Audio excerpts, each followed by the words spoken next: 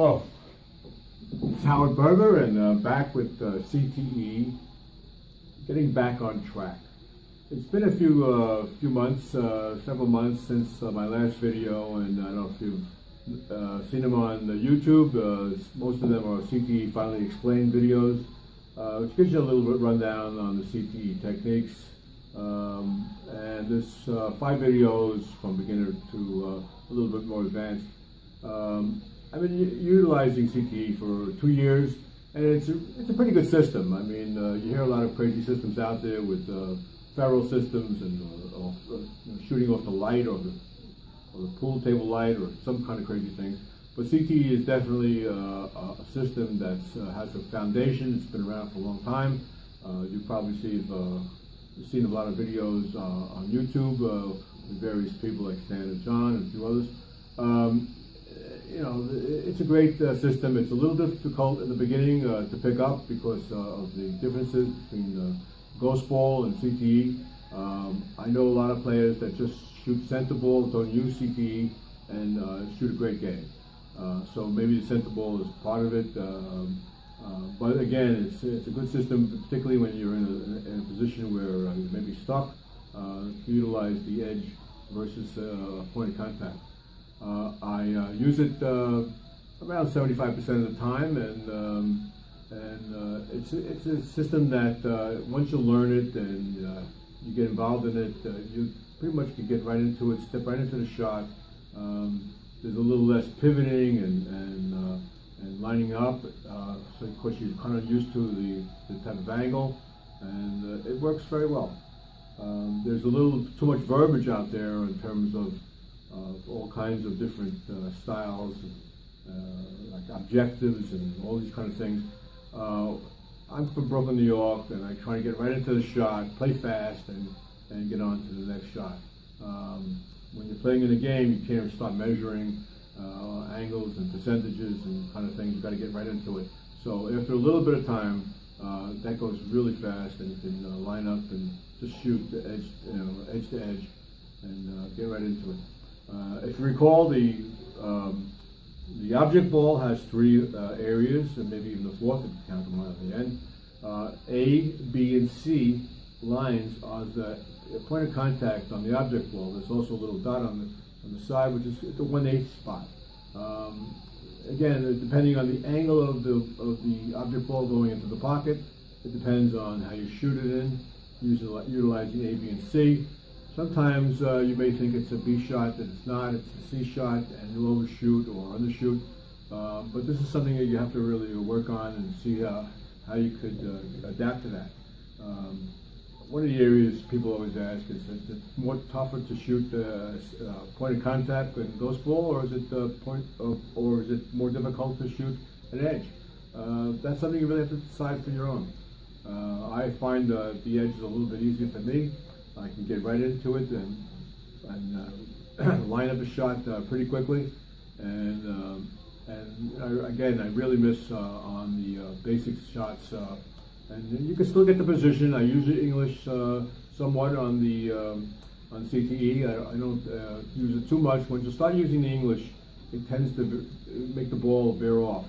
So you can use maybe a half a tip or tip of English in most cases and get the ball where you want to go. Of course, you can throw back or follow up, no problem there. But this is something, again, with practice, you can kind of develop how you want to set that up. So let's get started.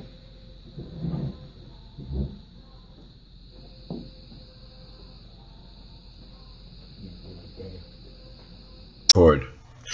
So here we are, CTE back on track.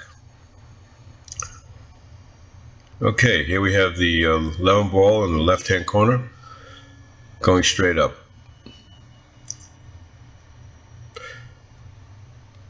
This is kind of basic shots, but it gives you an idea of the measurement that you got to take. So you're hitting from the right side of the cue ball, and if you do a C hit, that's what happens. If you do a B hit, that's the B, you're going to again hit the rail. So you kind of get a grasp on the aiming that has to begin. This is 15%, so it's going to be A straight up. There's a tendency sometimes to incorrectly judge the A, B, or C hit spot, and that's something you have to work on. In this case, it's straight up, so it's a straight 8 all the way through, and all you have to do is aim that A.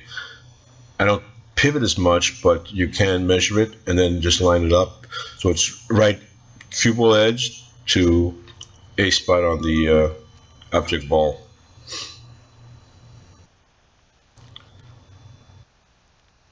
Once you get a hang of it, this is almost automatic. You could hit the A every single time, and it should be no problem getting these balls in.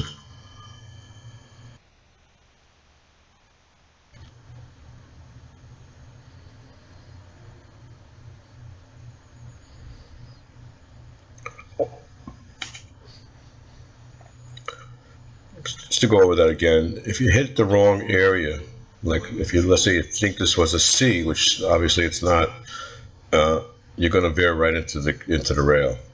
So you could pretty much know that that's what's going to happen.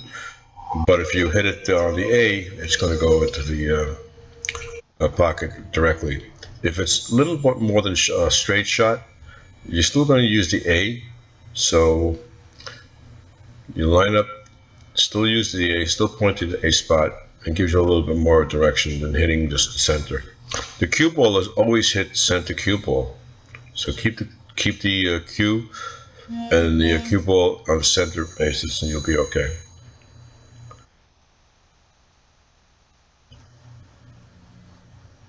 It's a little bit of a cut. The ball's lined up to the dot. The cue ball is lined up to the dot from the bottom and the side. It looks like a B cut. So you're going to just line it up, and you're in.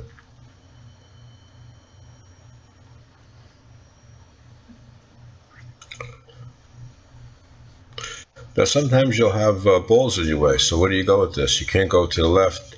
It's a little tough. So you have to go to a cue ball right edge, to object ball left 1/8 for a corner shot. It's a little easier since your ball is so close to you, and you're just aiming for the edge.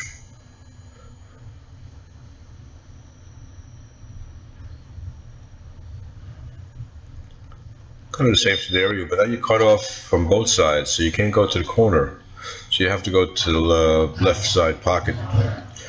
So you're going to do a left edge of the cue ball to the right edge of the object ball, 1/8.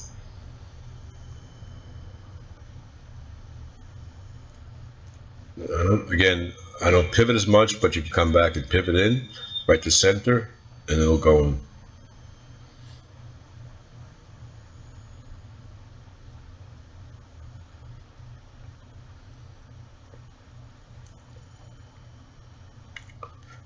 Pretty much the same type of shots, just on the other side of the table. In this case, you're lining up with the C, so your cue is going to be left side of the cue to the C spot. Some people just line up the C and just shoot it accordingly. And like I said, a little bit of practice, you'll be lining it up without even pivoting, without pretty much getting into the shot. I'm stepping into these shots. I'm not pivoting either left or right.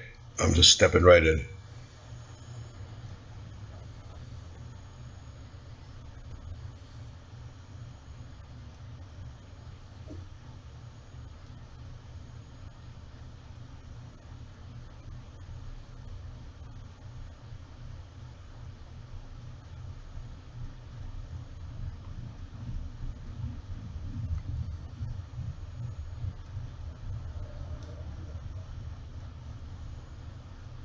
This is an 8-foot table, so it's not very difficult. There is a tendency to veer off if you're hitting the wrong. Again, English is used, but not as much. I mean, I'll use a half a tip or tip of English. Of course, you could stop the ball or draw it back or follow up and use those old techniques. But you try to keep a little bit of those to the minimum. You can still get the position that you need, and and you could run out the tables using the CTE traditionally.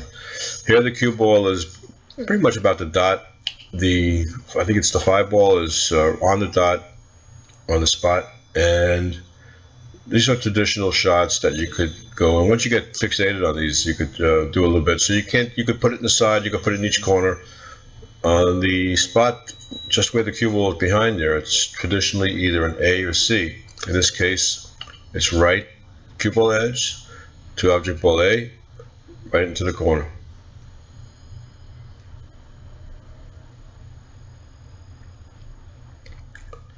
Same shot in the other direction, same spot.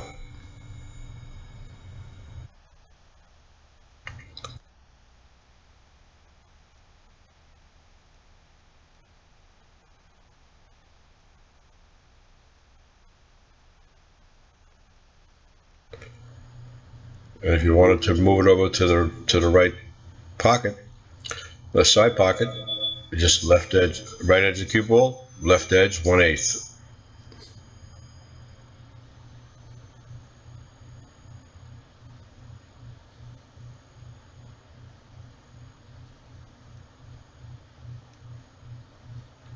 Here's a situation where sometimes you get stuck and you have a choice. Now this ball is definitely bankable, so you could bank it right into to the side, or it's about parallel to the dots, and the cue ball is just about an inch or so off the rail. So it's a nice cut into the side. So you can utilize either the bank, or if you want, just go right ahead and put it into the side pocket. And this would be a right edge cue ball, left 1/8 on the object ball.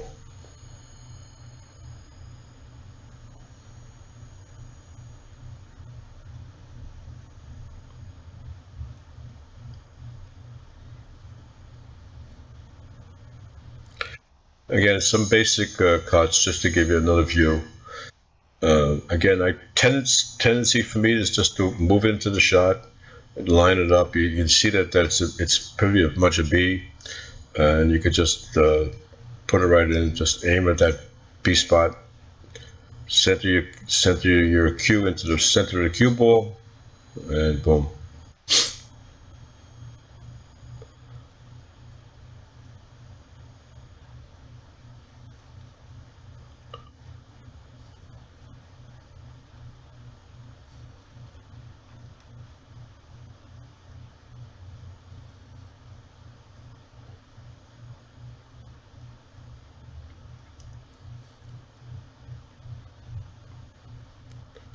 A little bit of a more difficult cut. So this is a 1/8 cut.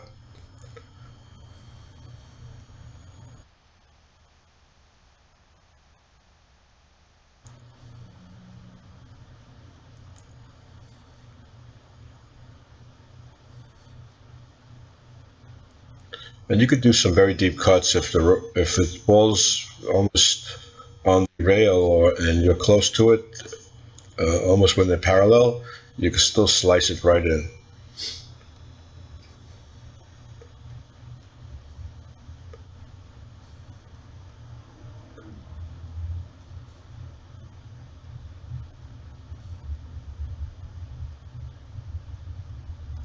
This is a traditional spot shot. You see, this is not a difficult shot, although you still have to measure it like anything else. So you're hitting on the right side of the cue ball, edge to the left edge, object ball A,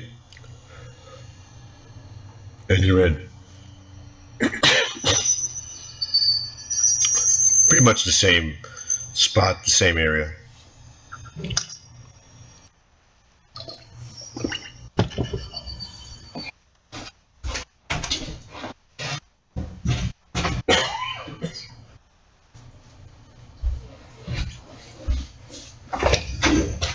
Again, same general area, just to give you a little bit of differences, but the shot is the same, hitting the A.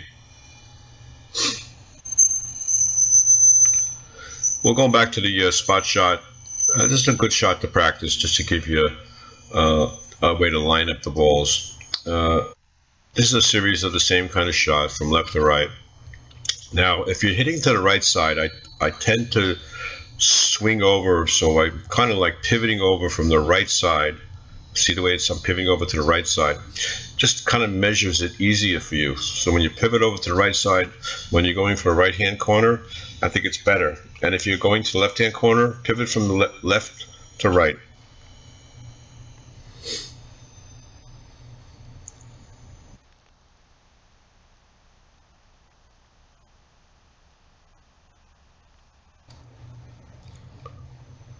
It kind of almost automatically gets into that. When you pivot in, you just pivot right to that spot. You know where the A and C is, and you just put it away.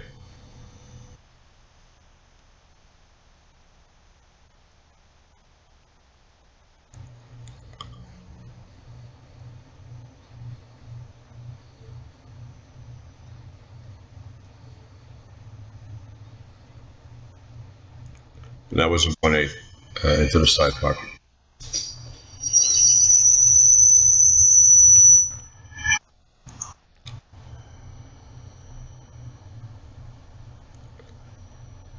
Just some different areas of the ball. You can just practice these kind of shots one after the other. You can guesstimate where you got to put the cue and the kind of the area of the object ball.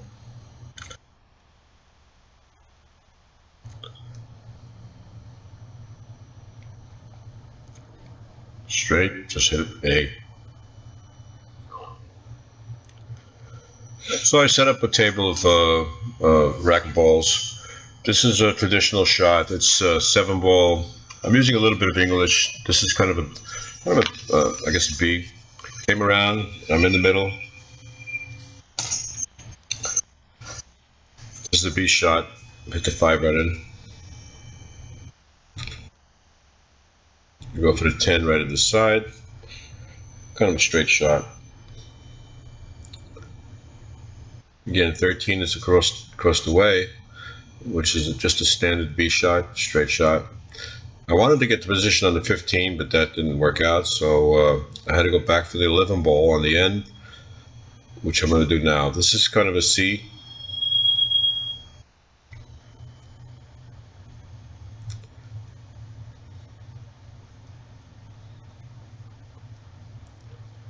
So now I'm able to hit the 15 in. Utilize A with a little bit of English just to get me around the table.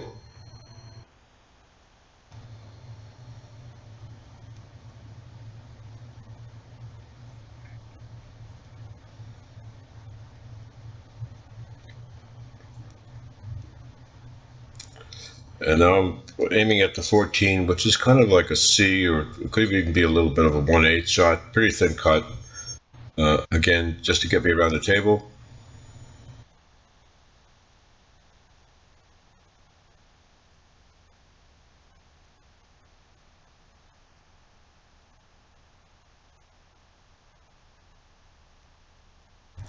Now hit the 1 ball in the corner using the A.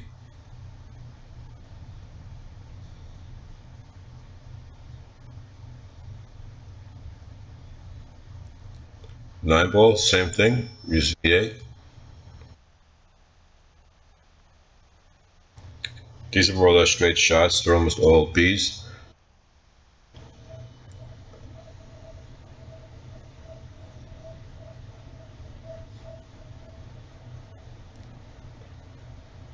Coming around down, back up.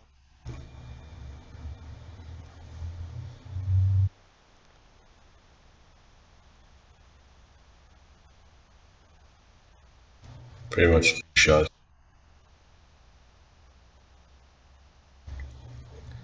Coming around, go for the 3. This is a B with a little bit of draw.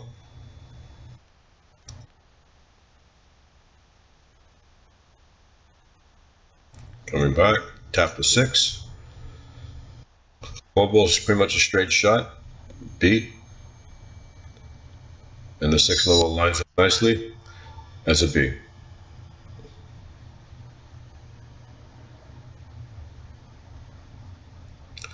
Well, thanks for watching. That's pretty much it. Any comments, clearly send it to me on YouTube. Thanks.